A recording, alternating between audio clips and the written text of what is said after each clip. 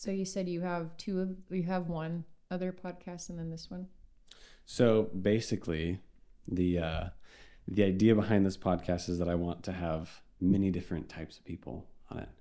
And so it's going to have wedding focused stuff. And that'll all be sorted to like just the wedding YouTube and Instagram and everything like that. And then for other interests, like my girlfriend was on a podcast the other day, obviously. She's dog training. So we talked about that and like the industry. I find people very fascinating at their core because everybody just has a different type of like upbringing and story. Yeah. So I want to bring that out in people who are common. Now the name of the show was supposed to be Notes from Nobodies. Okay. But I don't know because it's kind of catchy, but it's also like you're not a nobody. You're not a nobody. You're somebody, right? So is it just stories of anyone that you want to talk to, or is it like a specific industry, business owners, like what for that one? Yeah, it's honestly just people that are interesting. Yeah, like cool. People that I'm around. Yeah. Like one of my, her name's Michelle Graydon. She's a psychotherapist for some pretty crazy, interesting, stories and stuff. So she's a psychotherapist. Definitely. How fun! Yeah, you'll figure the name out. Yeah, it's a work in progress. Obviously. I just found this one because I've been more like now that I'm doing one, I've been finding more, like researching more, and I found one that I'm really liking. It's for podcast for overthinkers. I can't think of the title right now, of course, but it's every subject we overthink, and I'm obsessed with it. So I should know the name of it right now. Well, you have to text me later. I will. It's fun. We'll check it out. Yeah. So, Brittany, welcome to the show. Thank you. Thank you for coming on and taking your time out of your day to chat with me. So we know that you are an officiant, but there's also some very interesting things you do beyond just officiating. But first, I would just love to hear, where did you come from? Like how did you get here? What did you do before? Kind of your whole little backstory, as much as you want to delve into it. Ooh, like the Cliff's Notes version. So I've been in Phoenix 15 years from New Mexico. So all desert baby. My background, officiating just found me.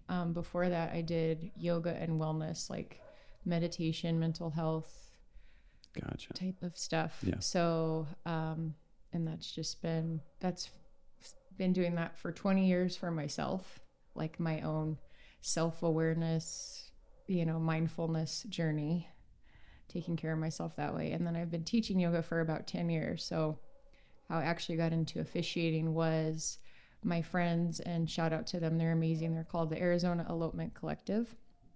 Yes, so we know them. Yes. Okay. So during COVID, they started building this kind of niche, what they're doing is for the elopements, and they wanted to hire on officiants. And so Rich, he had known me through yoga. So what's funny is actually everything for me, Evan, that I found that is life altering and wonderful was never like A to B to C, right? If we look full circle hindsight, I used to give him smoothies at the Mountainside Fitness while I was teaching yoga in between making smoothies. So but my background with yoga, connecting with people, doing ceremony, I think is what makes my officiating experience a little different, because I create a whole energy when I'm with a couple. Like for me, it's and when I write a script for the wedding, I feel like it's channeled, like it's not me. It's a very cool experience that just found me. And even learning how to do a ceremony work with a couple, do it my way, like anything, any business owner has to refine those things, but it's been very beautiful and very different, all the types of couples I get to work with too, which I'm sure you've experienced. Oh yeah, definitely. So it's been awesome. So I'd love to hear a little bit more about the script writing always fascinates me, because usually it's always different with officiants that I've worked with. Sometimes it's off the cuff. Sometimes it's literally what the couple writes for you that you say. How does it work with your business, and what is your creative writing process? Ooh, I love this question. So it has refined over the years. When I first started, you have a template, like there's I do's, there's vows, there's ring exchange. So you have like the format, typically the order too. Like you're not gonna, you say the I do's first, right? Because that's your statement of, yeah, I'm doing this willingly. So, but my process of a script is really cool because what I've done, I very much personalize each ceremony. Like when I first started, I just said yes to every wedding I could because I was so excited. So I would do a backyard ceremony, 2 days notice, just pull something up. But for me, it's like I don't want to go up there and say love is ... and the couple's like, oh my God, I hate this. So to get around that, I really get to know the couple. So I have a questionnaire, and it's kind of my process in working with them that helps me write the ceremony. So not one ceremony is ever the same. Yeah. Now I might have templates for my workflow, like a religious Christian template or hand fasting unity ceremony that I kind of pull from. But I'm asking questions that I don't put everything in the ceremony, because I also ask very personal, deep questions. Some just fun ones. Some like, what's your pet peeve? I'm not going to really put that in the ceremony. But what it does is we have our planning meeting. I'm feeling their dynamic. Are they really sarcastic together? Are they more serious together? You kind of start. So that's fun. It's like I see their dynamic. I read their answers. And then it's almost like I'm feeling the subtext. That's why I think I'm good at what I do, because I've always loved people. I did psychology. We're talking about background. I did psychology very briefly in college, because then I didn't finish college. But gotcha. I've always liked seeing people, understanding them. So what I think is just cool is it literally just feels like it pulls out of me.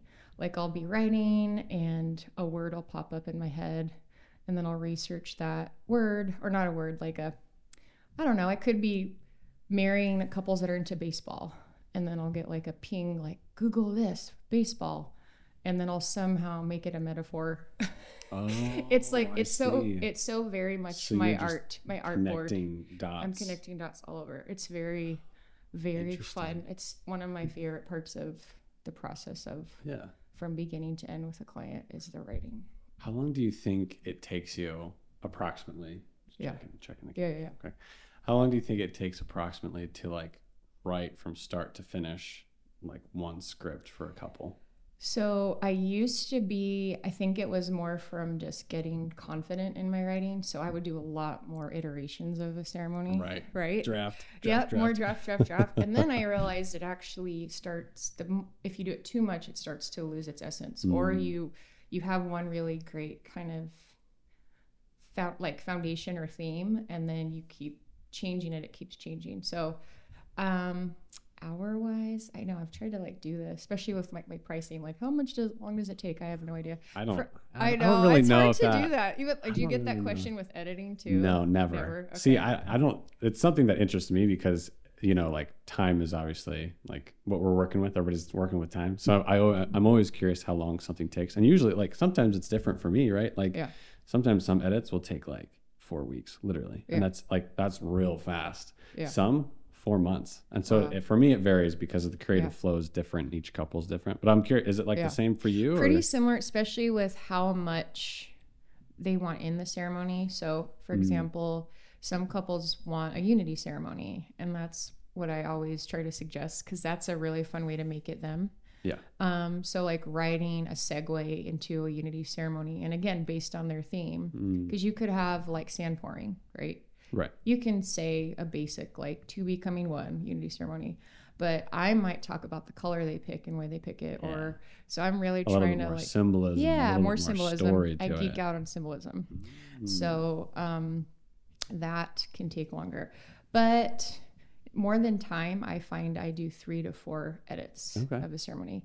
1 to 2 is like and then 3 is like I'm almost there. And then actually my 4th or my final, I do on the day of the ceremony. I started doing this because I'll have it like done. Like if something happens in the morning and like, I don't know, I get a flat tire and have to rush to a wedding, the ceremony's already done before the day of. But the day of, if I can look it over and do like couple little switches. Adjustments. Sometimes there's really cute, fun things. Like I'll have like an opening joke. I really try not to do jokes, but sometimes depending on the couple, like maybe they have a sarcastic inside joke and I kind of bring it in it's an art to, I think to your point, you had said when you asked the question, I've had to work on the like delivering it, right? Because so in the beginning you're reading and I think that's also the difference with someone like me who's a professional or done it way more times than someone who's done it 1 or 2 times, because they're reading it behind a paper. Yeah. So for me, I'm much more conversational almost now. So mine is more bullet points. Like I'll have some paragraphs I'll read outright. Yeah. And there's certain, again, I don't know what other word to say, segues, like transitions from like vows to ring warming or ring ceremony. Right. I'll like, I won't look at that. I'll just kind of just play off of what feels right in the moment. So is it kind of like memorization? Like, do you memorize some of your script? I never memorize. Interesting. No. Now could I do one without anything in front of me? I'm sure. Yeah, but so many. It still kind of scares me. I think because I do this personalized stuff, like I'm saying things without giving away too much of my process. Yeah. But there are parts where I'm reading to them what they wrote about each other. It's so special in the ceremony. And sometimes they never read it. So I'll be like, like Joe, privately. You said you described her to me, blah, blah, blah. Yeah. And they're just like, well, usually tears. I don't. I'm a crier. I've had to work on that actually. Really? No, actually, when I'm in the this is my hat, officiant hat. I don't cry, but I'm a crier in real life. So yeah, I love it. I remember. Yeah, I remember working with you on Julianne and Omar's wedding, and I remember filming it, and I was chuckling behind the camera. Like you got the crowd to like laugh and like interact and stuff, which I thought was amazing. And you use their like personal. Like you said, they're like personal stories, which was awesome. I thought was like, and that's why I used it in the film too, because I thought it was so unique. And I thought it was like it just really helped the film and their story, of course. But so they were funny for multiple reasons. So Julianne, I actually knew through a long time ago. So I did know her. Yeah. Or do know her prior to her hiring me. So she's a friend. So there's already a little more relaxedness for me if I've known them longer. Yeah. But like not to go too far off topic, I've done it for very close friends, and that's actually harder to me because I almost get too comfortable. It's like you can't be. This isn't best man speech, right? Or best maid of honor speech. This is I'm supposed to hold the space. Like now with Julianne and Omar. She was so nervous. Like I know. She only meant she was shake visceral. Literally. And I've had that happen with brides before where their breath rate. Oh no, I just remembered this because I'm talking about it. She actually, because she knows I do yoga, she had me and it was beautiful. She had me, she said, "Can you meditate me?" I don't think that's how she said it. Oh, that's amazing. So before we went on, I put my hands on her shoulders and I grounded her. I did like a grounding exercise. So just like that opens my heart. I feel like God brings me the people that will receive me. I don't know how to say it any better. No, I like it. Will receive, they give me the creative flow, which I'm sure like you're creative. You want someone that appreciates your work, but also gives you the reins to take it how you you don't want to be micromanaged, but you want to, Have you ever had an experience where it was like a little too micromanagey? You know which one? Without naming names. Yeah, exactly. One that surprised me was actually she was a professional in the industry. Whoa, and I thought it was going to be such a different experience because she's in the industry, and they were very private, so they didn't really want to answer the questionnaire. It was more of she was very open later, but she didn't really allow me to like, hey, fill out this thing. Like weird. It was very like guarded. Yeah. Interesting. It felt like it, or just more. And I felt like, I didn't know if it was cause she was busy, right? Cause things happen. True. Like sometimes you can't get a hold of a bride and then you have the brides that call you, like text you or email you all the time. Yeah. So, I've never had a bad experience. I will say that. I've never had a bridezilla. Wow, that's Have amazing. you? Well, Should we say that? These things. So I've had a close call, let's say. Okay. It was like a couple hours during the day that I was like, ooh, is this going to go south? And then we ended up resolving it and everything went fine. So not like a full bridezilla. Yeah. Like before, like during the just talking and consultation, totally fine. She was probably just having moments throughout the day, like of stress, and she projected it in your direction because you're around her all the time. Yeah, you're there. So get that out of my face. Exactly. Like, oh, hey, if you need a moment, just like. Have you? So, who was I talking to? Oh, I was talking to one of my photography friends, and I want to ask you this question. Sure. Have you ever had someone that like hires you, or I think in this example, she was hired through someone else. Like the event coordinator hired her. Okay. Right. Like it was one of those weddings, like the planner, like they gave leeway to the planner. Yeah. But they like didn't want to like really kiss or do anything. Like, so the couple wouldn't like, they were not cooperative with the photographer. Oh. So I'm wondering if that's ever was happened it Love at to First you. Sight? What was it? Love at First Sight. Have you seen that show? Oh, no, I haven't. It's like how they're not like kissing or anything. What? I think that's it was crazy. Yeah. I don't think I've ever had an experience where they were not touchy, right? Oh, I have had an experience. This wasn't a wedding though, so I'm glad about this. But I took a couple out for an adventure session, and they didn't book me for a wedding. Thank God.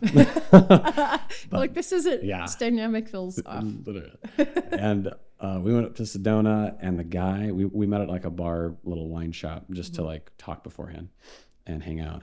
And the guy was not having it. Like he was like not talking, and I'm like, dude, I can't ignore it anymore. Like, are you okay? Like, is there anything going on? Yeah. He's like, I just hate taking pictures. I'm like, first of all, it's video.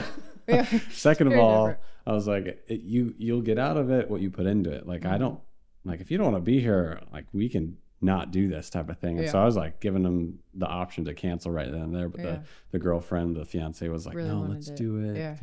And then, so he was like not kissing her, and like, she would have to like force him to do stuff. Oh, it was a really weird vibe. Yeah. And so I was like, you know what? Probably not the best fit. Yeah. But thanks. Yeah. So it's the only weird thing I've had before, but that's weird for the photographer, like an actual wedding that like usually when planners plan the whole thing and take leeway, it's usually kind of an expensive wedding. Am I wrong?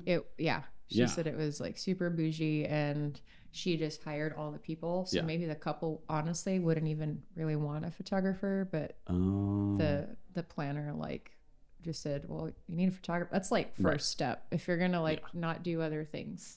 Yeah, that's usually like a basis, right? Even elopers, like photographer. Yeah. So maybe they were just a couple that again got kind of shy behind the camera. So I feel like one thing too that I just super value, and that's where I always have a conflict of interest when I'm like, oh, it'd be really cool to film luxury weddings. But at the same time, I don't know if I could give up that couple relationship. Like I have like 3 couples that actively text me. And it's so much fun. Like almost every day we're like interacting and talking about experiences, or like just like joking with each other, just shooting the shit and stuff. I don't know if I could trade that. You know what I mean? So tell me, because how you went into that, you're saying with luxury, you don't feel like you'd get that intimate connection as much? From what I've heard from other videographers and photographers, because I've actually never filmed a full-on luxury wedding, you know, with like these huge florals and just like millions of dollars spent.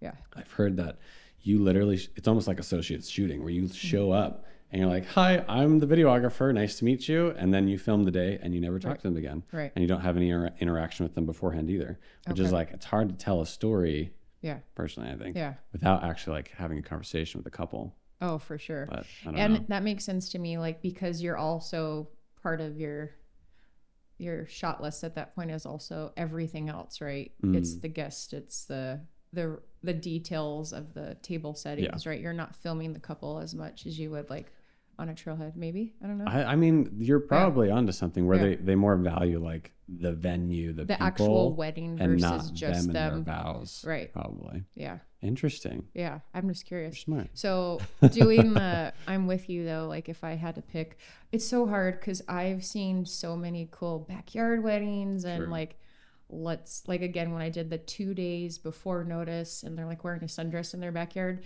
I miss those. I had to start saying no because it's just not worth my time. Yeah. It's not worth my time. I can't do a bunch of those and drive everywhere, and it's not worth it. At the end of the day, I have to make you got to make your business decisions. My business, yeah.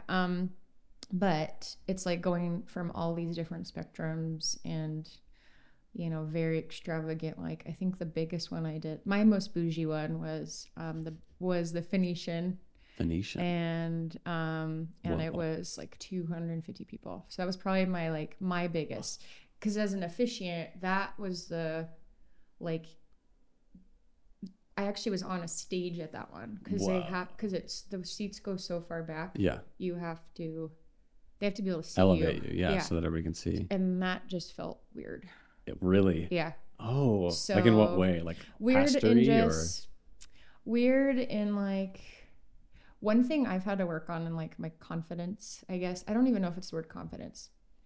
I try very hard to still help the couple ground and like make it feel like it's just them, even though like, and then sometimes I'll like say something to the audience, like to kind of involve them to like create this energy. I'm an energy girl. Yeah. So I don't know how I actually, I guess, facilitate it, but it feels harder to me when you have like 10 rows versus like a micro wedding, really all closer to you. Well, so, I mean, I don't know. Feel like I understand that because I don't know if you're into comedy at all. Yeah. But like, to reference my comedy knowledge, people say that like commanding a small room and like getting people really connected, that's a good word. Is way easier. Like it can't be too small, it can't be too large. There's like a happy medium where it's like you're zoned in with the audience. Yeah. You think that's kind of like the same way? I do. That's a good way to put it. And then just in terms of like my experience with the couple, witnessing them, elopements are probably my favorite. Yeah. Just because even couples that are really easygoing and they don't mind saying vows in front of their friends or family members, like they're not as shy, it's still so different when it's just them. And then usually though, you know, it's also, I'm with them longer because they're usually like, we're hiking up. Yeah. You know, I'm driving in the car with them. Like I did a Grand Canyon one where I picked her up in her bridal suite, drove her to the meeting point, and then we walked up with the groom and the family after they did their first look. So I'm like in the car with her. Yeah. I'm helping her zip her dress, like things that as an officiant, you know, it's not really, I guess if you wrote down my duties, that's not my duty, but I get to play host more when I do smaller weddings. And I like that because I call them, I like how you said like texting couples, like they feel like my babies. I always say my babies. This is like as soon as they hire me, we start, and because their hearts matter to me because of everything they're sharing. Like they're sharing and I love it. That's why I ask these questions. I've always had a hard time just doing any surface conversation. Like I'll ask the waiter at at a restaurant or at First Watch, like, like who. Like, how's your relationship with your dad? Not really that way, but amazing. I'm that way. Sit down. Let's talk about it. Yeah, let's talk. Oh, honey, you're having a hard day. And people, sorry, I ping pong all over the place. No, but it's good. Fun. That's why I love this. Like people really love that. And it's like someone will say, you know what? I just want to thank you for like taking time to like acknowledge me today. Like I get that a lot. A, it surprises me that that's not common. But B, it's also like constant feedback for me of like, you're good at this. You have something. So again, going into like why I'm good at what I do, these are elements of it. Like I just, my boyfriend, Matt, he said this one day and I loved it. He said, you're disarming. Like he said, so any person, any room, I can just, like, I'd be curious that groom that was like super, like if I could soften him. I love to soften people. But that one's probably a bad example. Yeah. I don't know. The one where you were the video. I would love to, honestly, I would love to see you do that. Cause you probably could. Yeah. I have like. But you're good too. Cause I've seen you you have to, I like that word command. You have to make them feel at ease to be able to get them in their authentic moments. Yeah, it's definitely like I'm editing a Sedona elopement right now that I loved with Kaylee and Andrew. Yeah. And like I was listening to just like me talking, and I feel like I don't know if it's disarming. It's probably a different word. Yeah. But like something where it's like you can just joke and laugh with me and like be totally yourself. I don't judge you at all. Like I want to see that because that's the true you. Them bring out these, somehow I help bring that out, which I hope hopefully cool. is my secret skill. You know what I mean? But it sounds like you have that. Well, that makes sense of what we're people. supposed to do. Like you're there to create this beautiful thing that will last forever for them to look back on. So you want to pull out all the magic, right? Yeah. And I'm there to like open your heart, chill the fuck out, be present. Yeah. Which is really hard for some people. Especially going back to like smaller weddings versus larger weddings. It can just feel like, again, if you're in a wedding where you're on a freaking stage like that Phoenician one, like you, even in this, like I was super chill. And then I sat in front of the camera and I'm like, there's a part of us that like when we know we're being watched. Yeah. So that's also where I think with couples. So I really feel, throughout the ceremony, if they are more nervous, I talk a lot slower. I have them take breaths. I have them look at each other longer. Pretty much every couple, I'll give this one away. Hey, other officiants, do this because it changes. Literally. No, do it. Always have them hold hands the whole ceremony. Put the bouquet down, hold their hand. I love that. It switches the energy from the very beginning. Because when they're standing like this, I don't know. It's almost like, when you breathe up, I can see it. Like, I can I'm sure see there's them, something like, chemically that happens. For sure. That they just...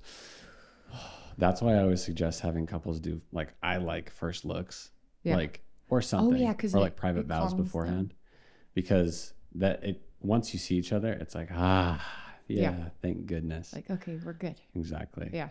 And I don't know. I love the way you did it at that one wedding. I think it was amazing, and it was so different from what I've seen other people do. Thank you. You know what I mean? Yeah, I just to love shower you with compliments. No, it's I appreciate it. It's been, I don't want to say a challenge. It's been a process for me to understand how to share what I do, because it's like, especially from like marketing, like all the business stuff, right? Because I've always been a creative, like how do I like operate the business side?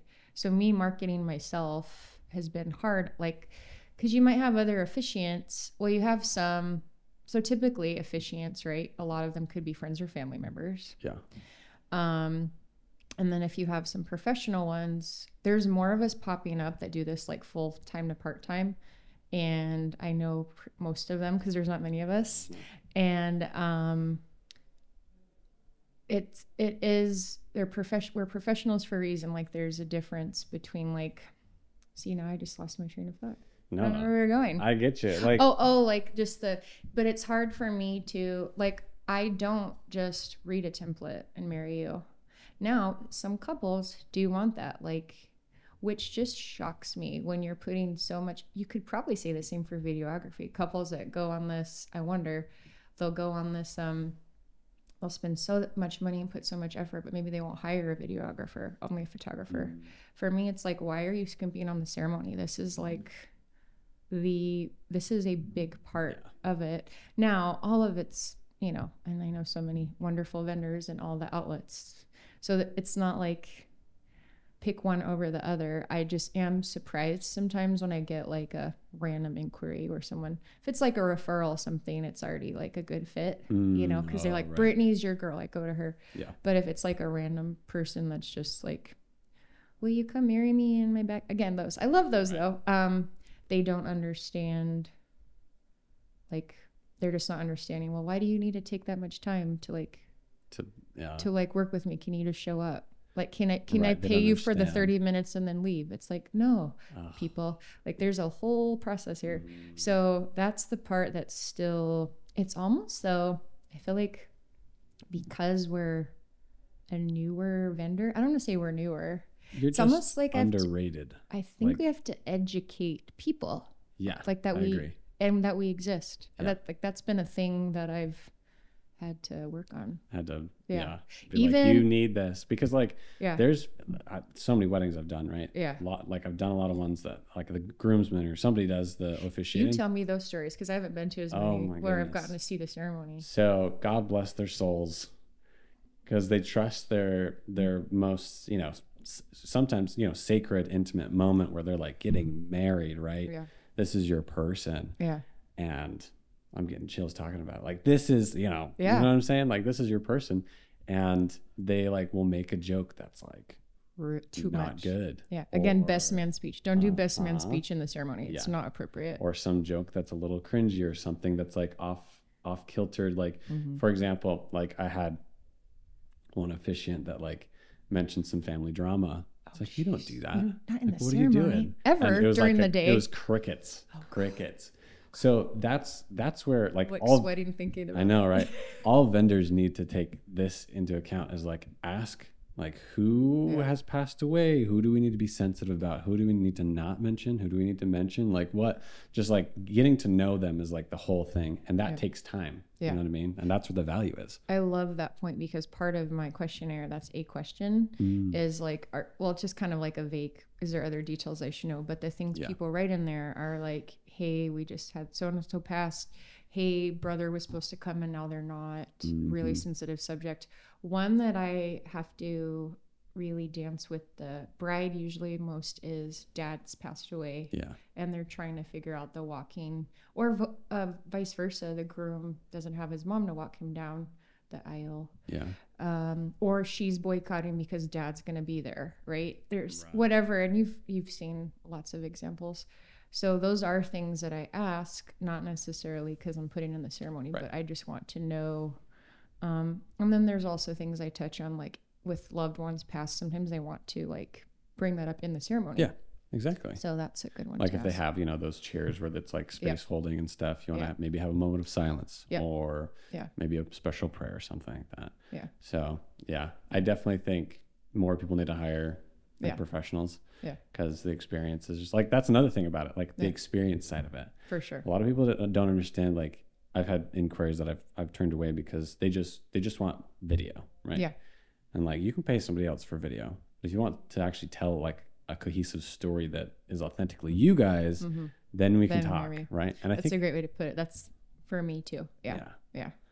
It's the same. Like you have to know them to create a story that you can tell in front of people and draw them in to have an experience that's once in a lifetime. Now, did over the course of your career has that developed? Like, did you start like doing kind of anything, just getting weddings under your belt? Oh, for sure. Yeah. Like, yeah. I started actually for second shooting. Yeah, I started second shooting for Trelawney Joy Films. Shout out.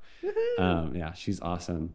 And then Ronnie Harris Films. Those are the two I did like a lot with. And Ronnie Harris actually, sadly, closed her business down a few years ago. I was like, she was one of the best filmmakers in the Valley. Like amazing. Yeah. But yeah, so I shot with them quite a few times, and then just slowly, you know, built up my repertoire of videos and my portfolio and stuff. And my first wedding was actually like a COVID wedding, backyard COVID wedding. Yeah. And it's actually, I miss those. I mean, they're still around, but there was a lot more during like 2020, 2021. Yeah. I've actually never done a backyard wedding since. So it was kind of a special experience. And that's a great example of like being conscious of your excuse. I'm just kidding. I don't wear my buttons. I know, right?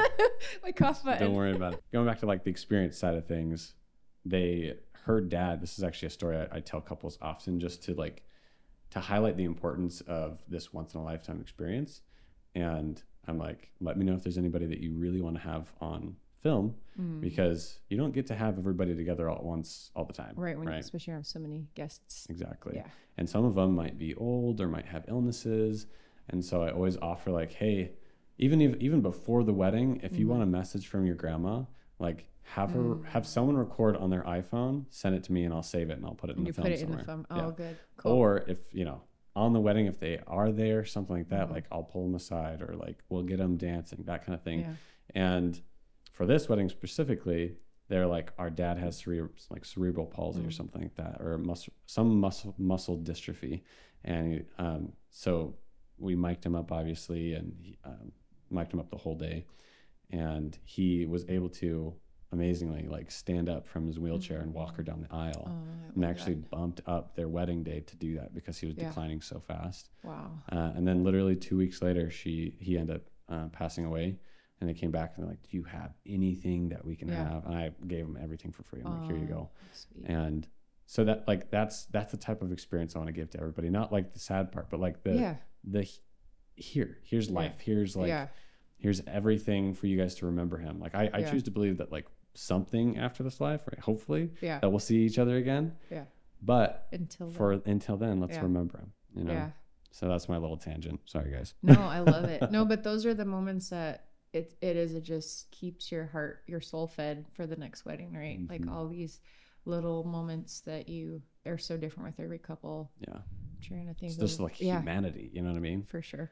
I love that. I don't know why. And you're capturing it and you get to, I love what you do. Video. I think I told you I tried to do videography. I say tried. I'm not amateur, but I did a couple second shooting for a wedding. I bought I told you my GH5 that I'm going to sell probably because I just don't use it. Actually, I feel confident I could do, because even like colors and like my settings, I didn't really, that took forever and I still never learned it. But I ended up doing one wedding where it was, can I tell you my horror videography story? Please do. Okay. Yes. So I was second shooting, or I had second shot a few times, and I actually started officiating at that point. So at the time, and I was doing so many elopements. Yeah. So I'd be on the trailhead, right? You're not like leaving the trailhead as if you all caravan together. Yeah. So it started happening is I'd officiate, and then I'd whip out my iPhone or I had like a little gimbal, like what is that brand? The DJI? Yeah. Yeah. Had the tiny one. Nice. And so I would just start shooting, and that was amazing, especially because it was a fun couple. You just kissy, dancey, like just the couple. So I started doing that, and then just for fun, I would start editing and send that to them. Like they wouldn't pay for it, it wouldn't be part. So I was like, I want to see if I want to do this more. So then I second shot for a couple weddings, and then one of my family members or friends of family got married. I was very transparent with them. I'm super green. Let me do this, because they were on that fence of even hiring one. Right. It was so I charged them not very much. But it was a shit show. I had like my friend who was a very good videographer be my second shooter. He bailed like 2 weeks before. No. And then I ended up hiring a very good videographer that I paid 4 times the amount I made for the wedding. And then, and he was there helping me. Like that was my like first 7-hour, like, wedding at a venue full day. Because again, I'm used to elopements where you're there for like 3 to 4 hours. So that was already like, holy crap, this is like a marathon. So that was already like, whoa, those are like honor to you who, shout out to you who does that regularly. Yeah. And then the editing was like, I had my what'd you use? Well, I used Adobe Premiere, but I had it was buying like enough of I think I had to go like the prep for the wedding. I ended up renting mics. Okay. Like from Tempe Camera, right? Yeah. And then I spent so much money on that wedding just to like pay people properly and to have the right setup, buy enough SD cards because I didn't have the right SD cards. Like just learning, getting like a little inside to your world. Yeah. Never.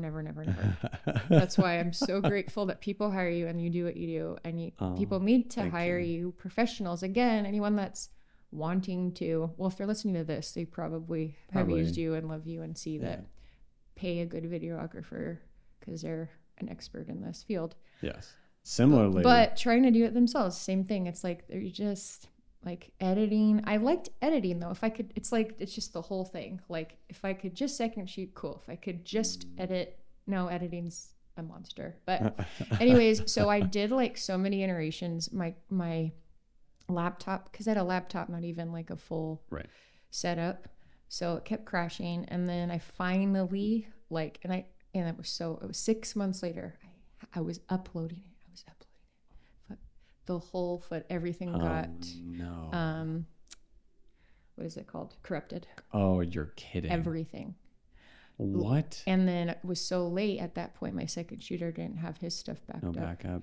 So I put it away. I asked if I could give them their money back. They were so wonderful. They're like, Britt, it's okay. Like, I sent them what raw footage I had. Yeah. Like on another card, like my backup cards. And I was mortified. I waited 6 months. I said, let me just send someone, let me hire someone.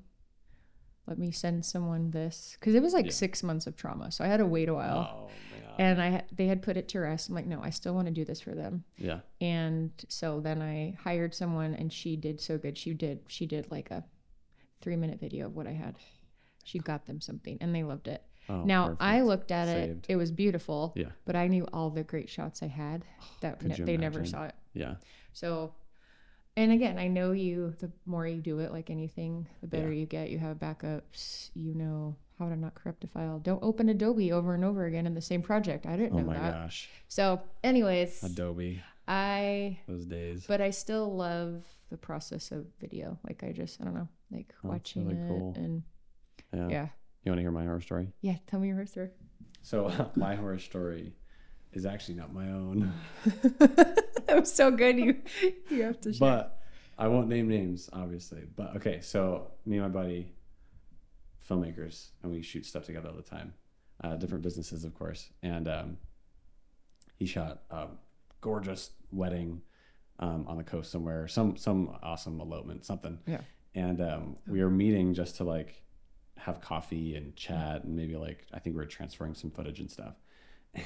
Oh no. And literally as he walked in the Starbucks, he dropped his HDD. So not an SDD, not you know what I mean? The difference. The bigger, the spinning disc one. Yeah. That can be damaged. Okay. Dropped it, plugged it in, and he couldn't access any of the files, and he didn't have a backup. Yeah. And I was like, and he had 3 weddings on there. I remember that just now. 3 full weddings on there. Yeah. So I think 2 of the weddings he found a backup for. Okay. That one. The one that was like an exotic location. Yeah. That was. So he sent it to the data doctors, spent like $1,500 to try and recover it. Recovered like a 720 format. Okay. So like recovered most of it, but really low resolution. Okay. And then he used AI. Thank goodness the AI was like coming about at the same time. Yeah. And he upscaled it to 1080p. Wow. Like but it took hours and hours and hours, and he spent so much to do that, right? It was like a year over because it took so much time to develop and everything. Yeah. But he ended up getting a good film to them, and I was like, dude, you have to back up every time. Yeah. So like me, I have the double SD cards, 1 terabyte for each, right? Yep. Amazing. I learned 15 hours of footage. Yeah.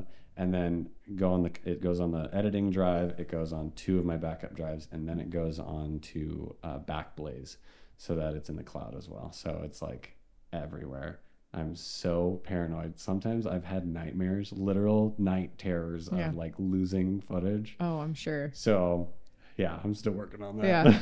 It's just the anxiety of it is awful. Oh gosh. And you learn by unfortunately having experiences, right? Yeah. Because you think, okay, I'm all prepared, and then I mean, I've lost audio. Yeah. Like that happens all the time because like ceremony audio. Yeah. That's why we have backups upon backups. Mm-hmm. So I'd have to use either an on camera or one of the other microphones to get stuff, because if you have one, it's just I've thought of for myself, I'll have to ask you, like, not from the videographer that the couple hires, but just for me. Yeah. I wanted to kind of start recording myself, like hide a mic in the flower arrangement by the altar or something. That'd be super good. So I need to ask you, I don't know if these ones are. So these ones are pretty big for what you probably want to do.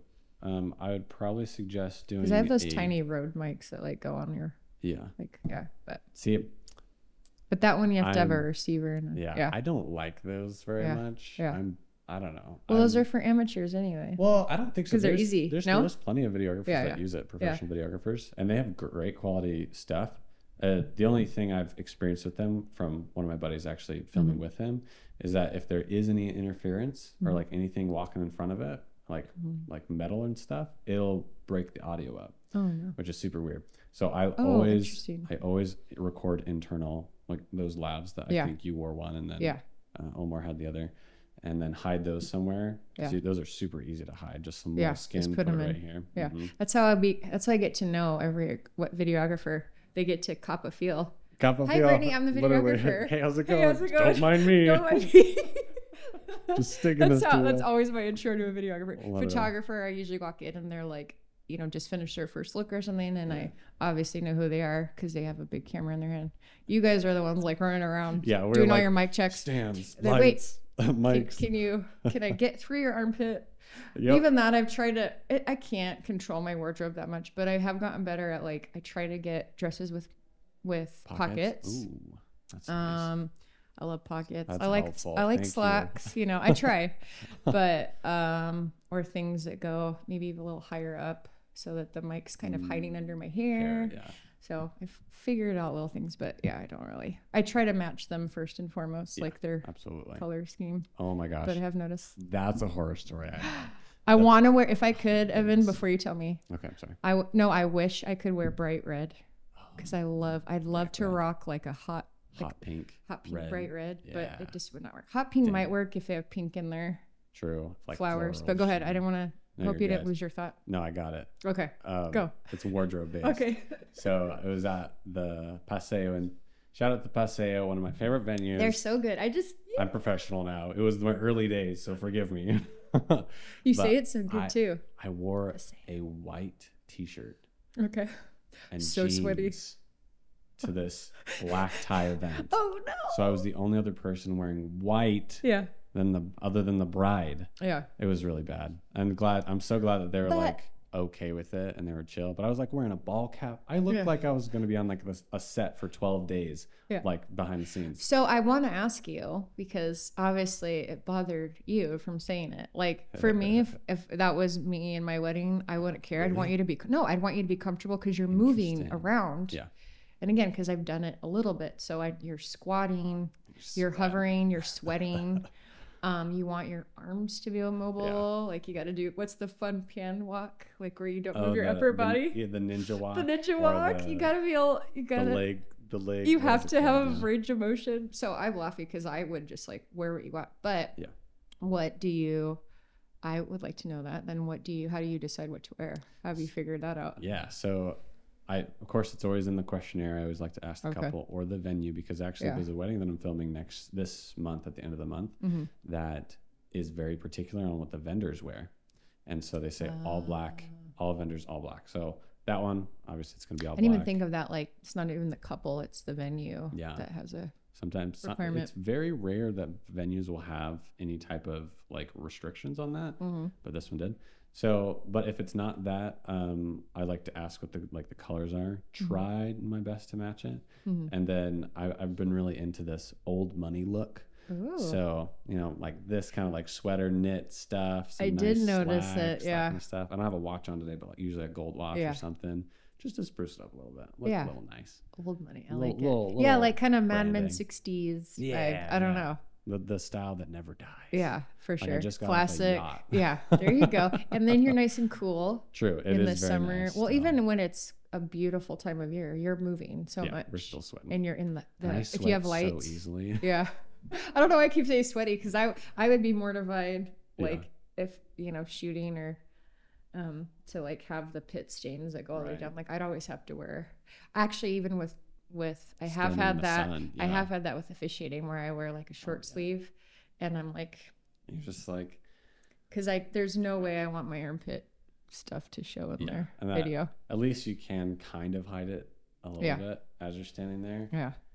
But yeah, I can even imagine. that. Not going. Now that I'm talking about imaging to myself, I've never had. I have thought like I need to like bring an extra dress in the car, anything like in case I like, splash something on me on the way there. Yep, armpit pads. I don't really have like an emergency kit. I'm trying to think for officiating. Yeah, I always have tissue for everybody. That's very. I think I remember you whipping some out. Yeah. Even for mom. Nice. Usually it's for mom or parents more. Yeah. Like right before, like when we're doing a lineup. Yeah. And we're gonna walk down the aisle. Here, mom. Here's a question then. Yeah. So this is a service industry. It's all about the experience. And it seems like you do a lot of little things. Don't have to tell everything, obviously. But what are some things that you see are like different or that you like to do to just help the couple and like really be there for them? Yeah. No, it's a good question. And I don't mind sharing because I think people need to do it more. Yeah. So when I talked about like being a host, it's thinking of that. So one thing that first came to mind, because I couldn't believe no one else was doing it, was elopements outside, and no one's bringing the family water. Oh. No one thought to bring water. You know, you have like the couple who's from Arizona, and then you have the family from like freaking Minnesota. Yeah, they're all dying. And they've never been in the desert, and no one's brought them water. Oh, no. So I'm like, amateur move. And how did I learn? Because I shared my water. Then the next weddings I started bringing. So again, here I am, have my little ceremony bag with my signature pad for the license and my ceremony script, and then I have like 12 bottles of water in my other sack, so I'm hiking it up. That's one thing for like adventure elopements or elopements outside. I'm trying to think of like a venue, more traditional. Like you bring tissues, which is awesome. Tissue, little things for so more often I find than the actual couple being nervous are the wedding party. Oh, like really? Yeah. And it's usually because they want to, like, if they have a task, like a ring bearer. Oh, right. Or a best man that's giving the rings. Yeah. And I give, like, bridesmaids things like I don't know what word, zhuzh, her dress, like fluff it when she gets up there. Zhuzh. French? I think I just heard it, and I don't think it's a real word. Okay. Fluff. It sounded very fancy. Zhuzh. I would love, I should know. I'm actually learning French on Duolingo right now. Are you? I'm learning French too. We should team up. That's so cool. Oh, I know. I've been doing it 5 minutes a day for like 2 years, so I should know more. Shoot. But I would love to practice because I'm better at like listening, and I could hear. Right. I don't think I could converse with anyone because you're just doing it on your phone. I'm totally down to like podcast. Okay. I listen to a podcast to just repetition. Yeah. And then I actually do, this is a fun fact about me. I do a dog sport that's called French ring. Okay. And it's basically, I get in the bite suit for like police dogs. Okay. And I train them to be like strong so that they can like do their work. And it's super fun. It's adrenaline dump. So you're a biker too, cyclist. Was that what you said? No, so it's in a bite suit. Oh, a bite. Like a bite suit. Like a bite. I heard bite suit. Oh, yeah. Those are bites. Yeah. From dogs. Yeah. But that's originated from France, and so I'm like, I'm gonna learn French because I want to go next year to actually watch the championships. Yeah, and I'm hopefully gonna do it. We'll see. That's amazing. Why don't you go, and we'll sell a package and we'll officiate a wedding? Oh my gosh, that's so genius. You know what I started doing is following everywhere that I want to travel and officiate. Okay. I started researching like Americans that want to elope in France. Started following and talking to these event coordinators. I'm Brittany. Super smart. Yeah, because I learned if I want to officiate in most French couples would not hire an American, right? No. But Americans would hire an American to fly with them. Yeah. So I'm like, okay, that's the way I'm going. Wow. But yeah. I might steal that from you and start following people. There you go. Because, I would love to. I actually follow, there's one photographer. Her name escapes me. I'm sorry. Yeah. But she does amazing work, and mostly in like France, Paris, that area. But she's American. And I'm like, and they're all French people too. So I'm like, how did you get there? I started geeking out because, again, like starting on the adventure elopement site, I started meeting all these like full-time photographers that travel all year. Yeah. And so I was like, how do they do this? Yeah. And so I started asking them, and then I started researching. So stylized shoots are huge, right? Yes. And so I've met really cool people. I know it's hard, like, I'm not remembering their name when I need it on this podcast. Sorry. Well, if we think about it, there's a great one. She's Minnesota. She lives in Minnesota, but she's South African. Oh, whoa. And she was doing a stylized shoot in San Diego, where I frequent, and I really wanted to do like elopements at like La Jolla Coves and Sunset Cliffs. That's like on my bucket list to get out there more. And I've taken stuff of me like standing out there that I could put on Instagram and hashtag, but I don't have like me officiating out there. But anyways, she was like doing one. She had set it up, but she didn't get she didn't get enough couples Oh, so to she do it. So closed it she's like, down. because that, so, Yeah. but I met her. So it's cool. Like I'll start following people that I think I can collaborate with. Yeah. There was one that never came to fruition. So my hometown in New Mexico, have you heard of White Sands, New Mexico? Like the white sand, natural, like yes. kind of looks like the sand dunes in California, but it's white. So White Sands National Park. Sorry, it's not White Sands, New Mexico, but Las Cruces is where I'm from, and it's like 30 minutes away. Oh. So when we were young, we'd go out there, and we didn't have snow, so that was our sledding. You Oh, go out fun. when it's nice weather, and you go down the sand dunes. Yeah. But I started following, White Sands National Park, like Oh, okay. weddings. Yeah. So I had like done a whole thing, went on like a New Mexico wedding collective, found a photographer. We planned the outfits, like the different styles, three couples, and Wow. she got freaking COVID right before. Oh, we even had shoot. couples, like it was like a whole, That sucks. yeah. So Dang. it's like, but the universe it'll work out. So That's true. yeah. Yeah. I like those ideas. Maybe we should do something together. Yeah. for I sure. tried to put together it's kind of funny, like a dune styled shoot Yeah. for in the dunes. Yeah. And the models bailed on me, and I was like, Yeah. okay. Okay, I want to ask Cool. you this because I'm still learning these groups too, like Facebook groups Yeah. for the vendors specific. I've seen both where you're giving like a free BOA to the couple so they get some shots, Sure. and because you're doing it for your marketing, so you're already paying for the.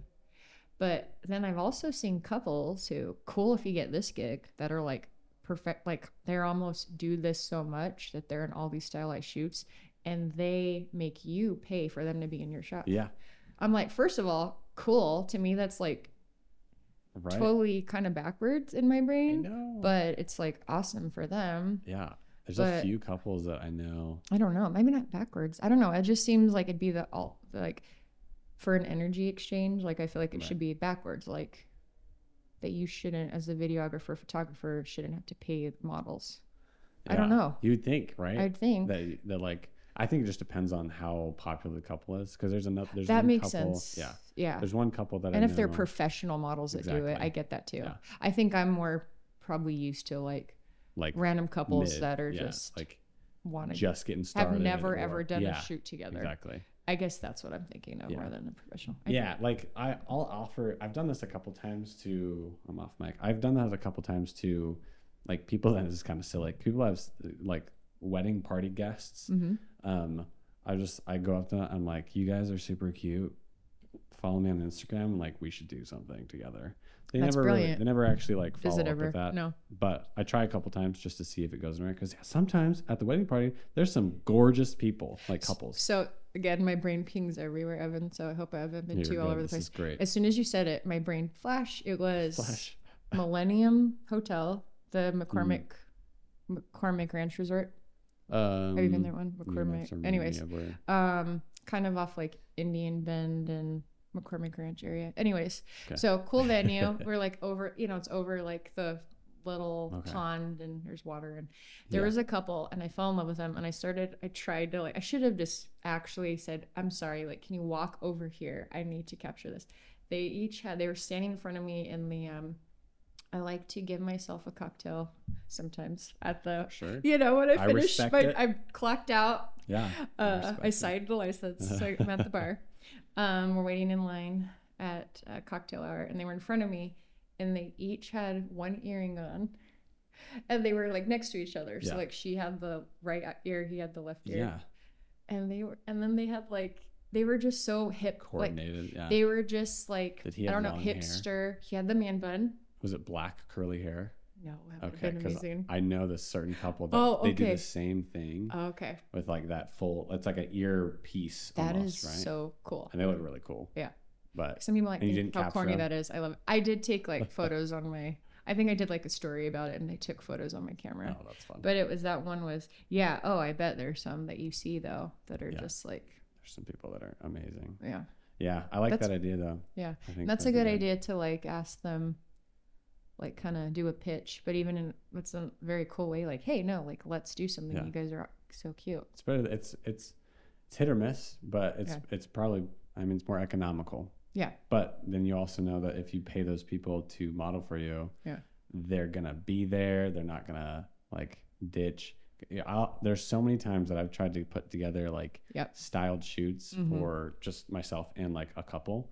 That they're like, yeah, we've decided that we don't really need the adventure session. And I'm like, okay, totally fine. Yeah. Nowadays, I actually am offering it basically in every package. Okay. Now tell me, because I did. It's so worth it. Yeah.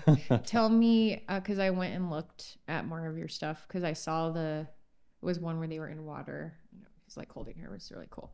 So what's an adventure? Is that like an engagement shoot or not? Yeah. What's the difference? So or tell me. Yeah. I like to call it adventure session because engagement session, my own description of it is like capturing either like the engagement, because I've had inquiries for people that want like, oh, do you do like surprise engagement video? Yeah. And then or like something before the wedding. Yeah. And I don't necessarily want to have a time limit on when we do the adventure session because sometimes it's just not the right weather.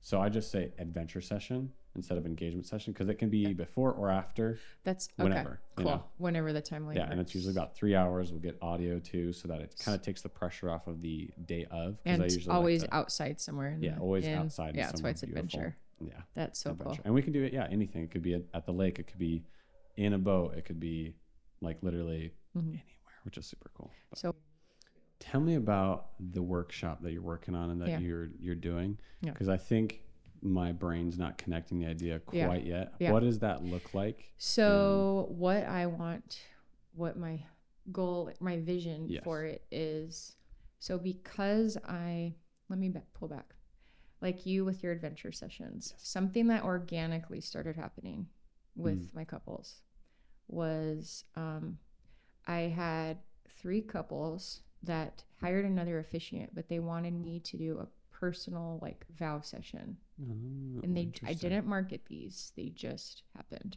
Or I think 2 of them were like hired someone else, and then one of them was a friend that did private vows before they did like a repeat after me vow. So it was like before the wedding, and then we went out and did the ceremony. Gotcha.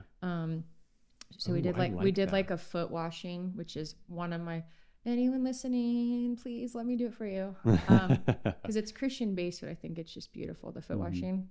Yeah. So I did that like with just them. So special. It was just me, them, and the photographer, videographer. And then the ones at the home, I just called them private vow ceremonies. I have no idea what else to call it. It was them telling their vows. This was before they like flew out to another state to do their big wedding. Wow. And they just, we kind of did a clearing too. Ooh. Like a smudge. Yeah. Here's what I'm excited for. It was very, and then the second couple, they like verbally wrote and spoke of what they want to let go of with each other. Whoa. So I called them like couples clearing sessions on my website and then private vow ceremonies. So anyways, those started happening. That. Yeah. And I was like, oh God, I want to do more of these. So how do I like put them in a package? Yes. So that's still let's video coming up. Yeah. That's cool. So I think on my most robust package, I do have that in there. Gotcha. I just call it a private vow ceremony. Yeah. And that can be before or after. It could be like before I think it depends on if like what's really great for it is if they are eloping and we're just doing an adventure wedding and we're about to hike out. Yeah. That's a really good time to do it, like before you hike and do the ceremony. But going back to workshops. So how to be with couples more in that type of energy. Like, how do I do this? So because of my yoga background, I've taught meditation forever, yoga nidra. I actually, prior to officiating, so I've been a yoga teacher for 10 years, like at studios and stuff. Yeah. But I also had my own business, trial and error businesses until officiating just clicked. But I was doing corporate wellness. So I did like packages and offices. And I had like some good accounts, like where I'd go in and I'd stretch their employees in a chair and do breath work with them and stuff. Yeah. So, cool. So here I am, like full circling, doing it with the couple, right? So I was like, well, I have all this in my toolbox, I want to do this with couples, because I started doing some during the ceremony. I had one couple, they knew I was a yogi, and they had me do a whole heart chakra meditation in their ceremony. It was so freaking cool. Whoa. Now, again, I make it fit the timing. Yeah. I can't do it for 5 minutes while there's people watching. Right. You have to alter it. Things, yeah. But when I get asked for those things, and I did one, it was at the Paseo. Was so cool, because here's this gorgeous venue, a lot of people. It got quiet. Talk about commanding a room when there's that many people. It was one of the coolest freaking moments I can remember in my career. Yeah. And I did a smudging ceremony around them, and I just lit saging, for those of you listening that don't know, sage, you light it, you clear it. So I walked around them.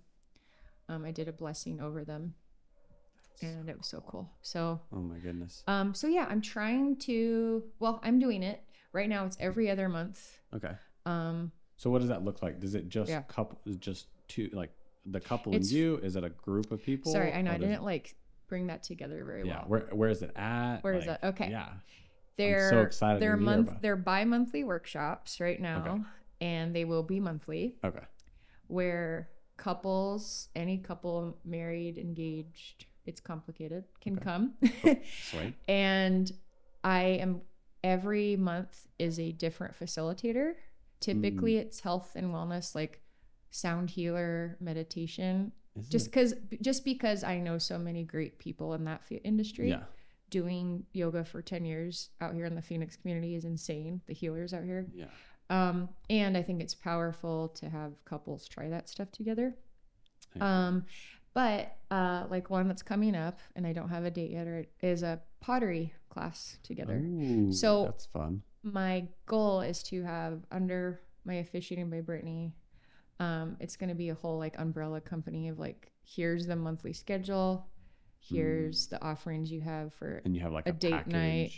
Not even just package, they just pay one by one. Oh. Yeah. And why I actually, it transpired into that because I was doing those one-on-one sessions. Yeah. So I'd offer those too. Sorry. I offer like, you can just do a private vow ceremony or have me come and do yoga with you. Okay. Like that's on my website. But nice. It's like doing that in a group setting. Yeah. So like I did one 2 months ago, or no, last month. And I called it a play night. Or no, I didn't call it a play night. Just like when I do wedding ceremonies, the name and stuff comes to me as you put together what the event is. So one night we did a harmonic healing date night, and that was a sound healer. Then we had wine, and we did romance pods. Ooh. So after they decompressed, and we had chocolate and wine, and they got to like be in their sections of the beautiful courtyard we were at. And they got to cuddle with blankets, and I have these fun, like, adventure challenge card decks and different things that I geek out on everything romance in my algorithm on social media. So I have every product, like a sexy candle massage that you're going to pour on your partner, to like a psychotherapy, let's do this book together and, like do couples therapy. That's much more robust in that way, to like, let's go do yoga together. So the goal is to have all these types of offerings in one resource. Yeah. And then what's fun for me is I get to see couples again. Yeah, of course. Because like, with the texting, it's like I get so sad when I never get to see them again. And some couples have become my friends, and I get to still talk to a lot. So like to see them at a workshop later is like the best feeling.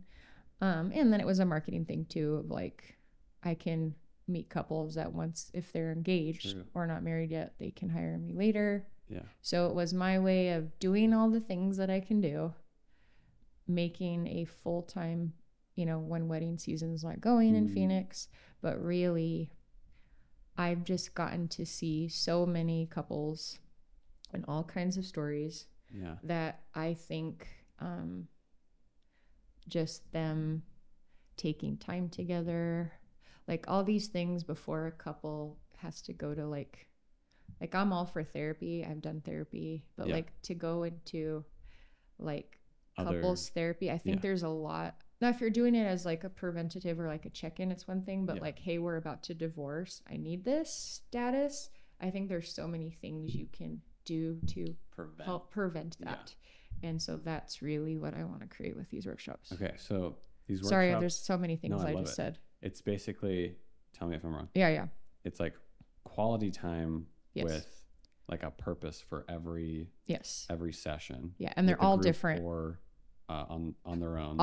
Always for a group, the workshops. Gotcha. The one-on-one stuff, is if they want to do private vow stuff with me. Yeah. Just private vows is one-on-one. Yeah. And the group stuff is like, it's not group therapy, but it's kind of like healing in a way. Yeah. So every month. So 1 month could be harmonic healing date night was the sound healing. Yeah. I love then the pottery one, that's not really like a wellness healing. So it's more of just more quality time. Yeah. So over time, if I can do one a week, I'll have a whole, you can do all of it, you know. You can do the deep one. You can do the it's almost bouncy light one. It's like planning date nights for couples. Yes. That's it. Genius. That's it. That's what I'm trying to do right now. Okay, actually, you just struck gold because you know how many times I run into couples that are just like, we're just working constantly. Like we never have time to go on a date night. That's exactly what I'm trying to do.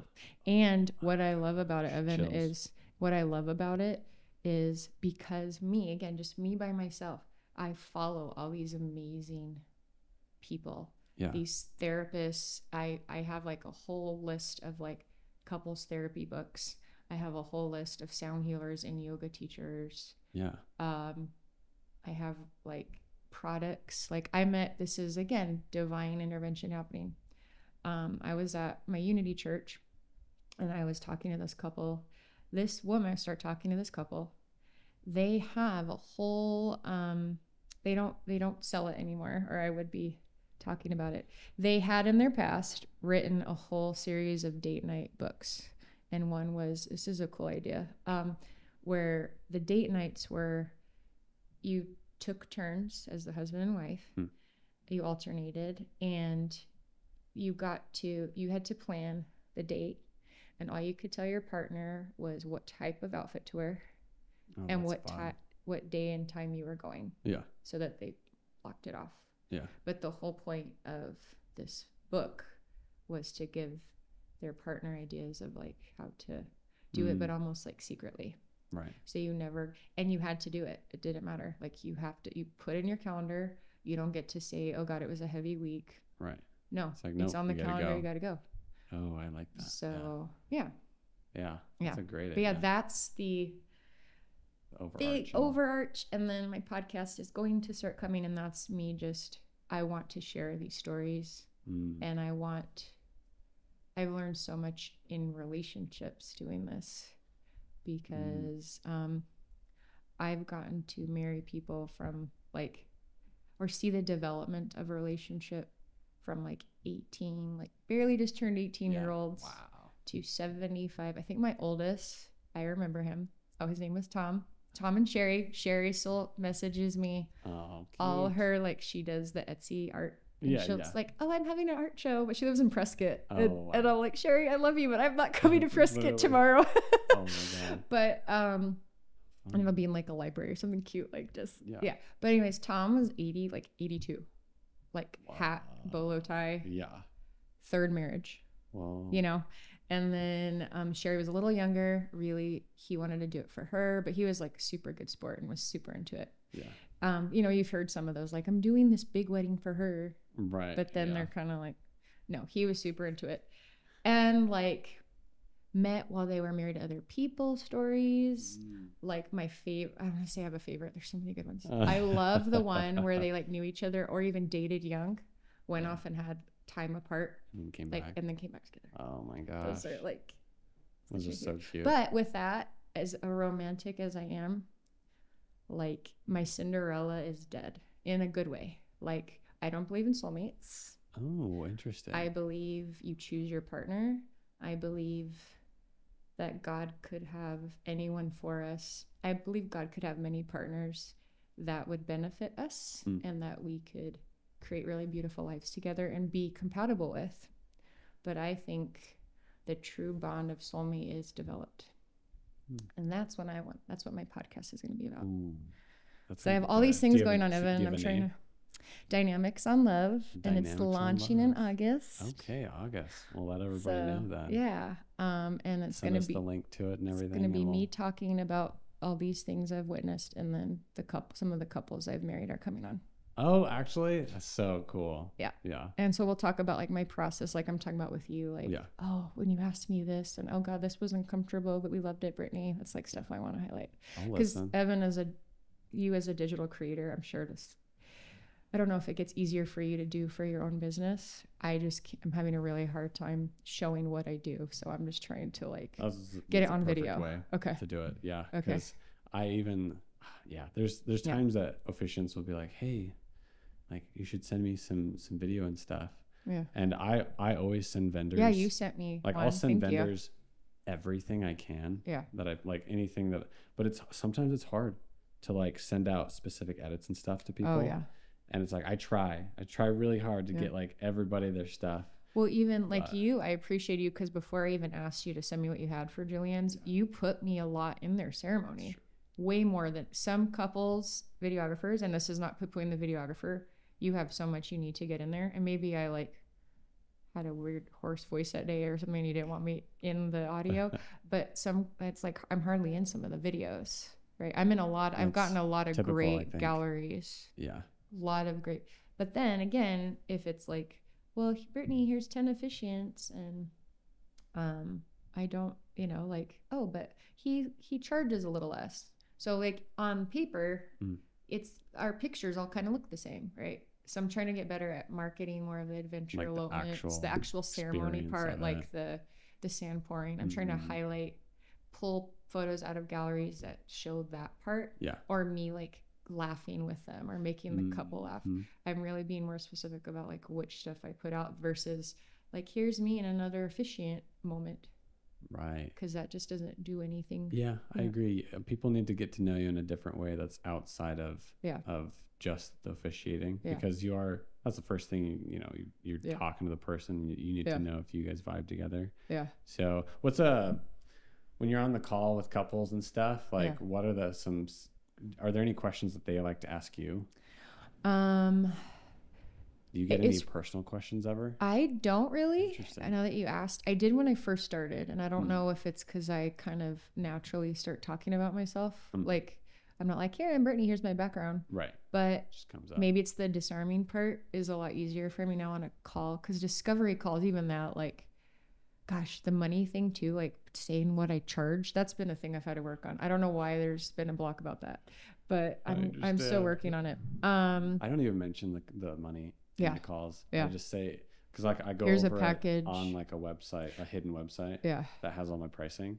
And I'm just like, here it is. This is what it is. So blah, blah, this blah. was pre, like, I even had my workflow of, like, for them to be able to see that before we talk. Because sometimes I used to, like, not have it go in the right steps where they would just get on a call and they would never see any pricing. And then they're like, well, I fell in love with you, but oh my God, I thought it was $200.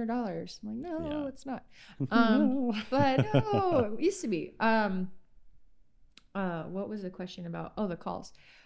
I try to make it just about getting to know them a little bit. Like I can't, it's like 30-ish minute call. We're not doing as much as we would in a planning session. Yeah. But I really just try to first calm them and just go, hey, like, tell me about you. What do you guys like? Like a big thing I get, they usually start just telling me, but the way I prompt is to really understand the type of wedding they're doing too. And was that their first choice? Like, for example, I might have a couple that, because that'll tell me the vibe in the ceremony that I want to do. So for example, say they were a couple that started planning for a 20-person wedding. And then over time, it became 150 people. Yeah. That happens a lot. Mm-hmm. And then I'll ask them those things, and it's because I want to know why. And then I'll start understanding, like, we're just private people. We don't really host a lot. We're introverts. So it's like... And you take that. And then I take that. And I know, I need to calm them probably more. Yeah. And then I get like, well, first one is religious, non-religious tone. Yeah. This is also a fun thing that's been a blessing. I've gotten to really research and do. I've done Catholic, Christian, Jewish under a HIPAA. That was freaking cool. And then stomping the glass, like those rituals, right? I would love to do like an Indian ceremonies are like 3 days in there. The only thing I got to do is the bride had I'm blanking on the name. It's not henna. It's like called something with an Mendi or like something. Henna? Yeah. Right. Yeah. So any rituals I can do culturally. One was cool. It was Polish, and they take 2 shots of vodka. One's vodka, one's water. Yeah. And then they eat bread. That was a cool one. Oh, that's really cool. So I get to learn about culture because my ideal client will want to incorporate the rituals and the symbolism. One beautiful one was like a blanket ceremony where I like the mothers came up and this is a native ceremony. They were not native, but they incorporated it because we were in Sedona. Yeah. And they bought this like authentically made blanket and we put it over them and their moms. But sorry. So in the discovery call, I'm kind of trying to ask them what they would want. So private vows or personal, like repeat after me vows or personal vows is my top question. Religious, non-religious, location, right? But yeah, and then I just kind of, they kind of ask me personal questions, but I really just talk about my process about like the questionnaire and getting to know them. So it's pretty straightforward now. Interesting. So for all your new clients that are watching this video right now. Yay. Right? Yeah. Tell me a little, we didn't even touch on this. We just talked mostly about your business. Tell me a little bit about just you. Like, what do you like to do other than your multiple businesses? And how are you and your boyfriend doing? Or fiance or boyfriend? Is it? We're not officially engaged, but we are. I call him my partner. He's the one. We're having babies. I'm already planning. It's funny. So Matt is his name, and he's very opposite of me. Yeah. And it's beautiful, and he's taught me a lot. I'm the Aquarian extrovert hippie. I'm not really hippie. I'm a mixture. Hybrid. Yeah. Hybrid hippie. We actually met at a shooting range. Oh. And that's where I started videography, Evan. Actually, at a shooting range. At a shooting range. That's cool. I applied for like an admin position. This was, we don't have much time to do all of that background. But basically, I was living in Phoenix for 10 years. I moved away for a bad relationship in California. It was a pivotal moment because I do believe why officiating found me after this relationship, and I'll tell you why. But I moved back and I was like, okay, God, if you don't want me to be a yoga teacher anymore, what do you want me to do? Because I was doing the corporate wellness in California. Oh. And that's when COVID hit. So it's like my business that I've been working on for 10 years shut down, relationship ended. So I moved back. So I was like, let me just do admin or anything that's fun. And I was like, gun range would be cool. I'm going to apply there. And I randomly put on my resume, videography amateur. She's like, we need people on our marketing team. Do you want to like learn videography? Sweet. Heck yeah. You want to pay me to learn videography in a gun range? I'll do it. So I met Matt there. And so he works there? He worked there. Yeah. So we were coworkers. So cool. Oh my gosh. And we worked on different sides of the building. So I didn't see him much. He was the new guy at the time. Like I had worked there 2 years when he started. Gotcha. And our story is very cool actually because we didn't just work. So we knew each other at work, but actually getting together, we met out and about randomly. So I remember like, who's the new guy? Eyes like Matt is so kind. He's just kind. And I had a lot of exes that were not, so that was a big one. Yeah. You know, we go through the waves. Exactly. And so but he calls me on my, but anyway, so we met at the range, but I was out with coworkers from the shooting range on one of their birthdays. And I saw Matt there at the bar we were at in Old Town. So he wasn't like there with us. Okay. And I was like, guys, and I knew what I was doing. I was like, guys, that's the hot new guy. We are bringing him in to this group right now. Yeah. And I waved him over and he was there with his roommate, who's his best friend, one of my best friends now. He was there with Bill, and Bill was going home, and I said, I got Matt, I'll bring him home, because I was the DD. No way. So I took Matt around with us, and then I was gonna be I was gonna be good and let him drop you off, and then bye, bye, and then you know, then it goes. Nice. And we started Yeah. seeing each other from then. But that was just lovely. And we've been together 3 years. Nice. And Congrats. yeah. That's awesome. So that was a good one. I love when, like, no, there's nothing against couples meeting online. Yeah. I love when couples meet just in like Yeah. real life. Yeah. Like for the first The time. cool It's stories. just, there's a richness to it. Yep. That's just like refreshing. And something I want to bring up when you say that, I've thought of this a lot, and I've asked questions for like couples, because again, I get to interview couples that meet online versus in person. The thing with online that I find is that I can see, I'm not saying it applies to every couple, and I've wed a lot of couples I think will last a very long time that I've met online. Yeah. But there's something about the energy of when you're meeting, like versus like a friend, like couples that are friends first. Yeah. And then they get together after 3-4 years. There's such a different energy. It's just a different, it seems like it's just more relaxed in certain ways. Now that's also, you can't compare. You can never compare. Yeah. But it's more of like, maybe I'll wed a couple that's been together for like a year and they met online. It's not that they're not close. Yeah. It's just a different depth, and maybe like, hey, like you used to be my friend's best friend, and so like you know, like I dated your roommate. Like I've had stories like that, like where the girl was dating the guy's roommate. Yeah. And then they didn't work out, but they were friends for 4 years, and then down the road they date. So like you just learn each other in different roles, I think, or I don't even want to say roles. You can see each other in like different scenarios. Yes. And then you're like, and I think that good. changes, I'm not going to say better or worse necessarily, just I think that changes I think that helps you fall in love with, this is how I say it, the person instead of an idea of them. And I believe, as I'm trying with all of this, right, these workshops and this podcast and what I do, it's like I'm trying to find the answer to like long lasting lovely love. And I love that. There's not an answer, but I do think there's some ways that we need to navigate together, and I think that's one of those is like I don't know how to say it differently. I can't get it out, but it's just definitely to your point of the stories and how they meet. There's all these like little juicy tidbits in there that I'm like, wow, you're solid together. Versus maybe the other love is like newer and bright and like excited and you're traveling a lot together. It's not like one's better than the other. It's just different. They're very different. Seasoned. Perfect. Thank you. Like a seasoned relationship versus a brand new stew. Yeah. These two. I couldn't think of another word.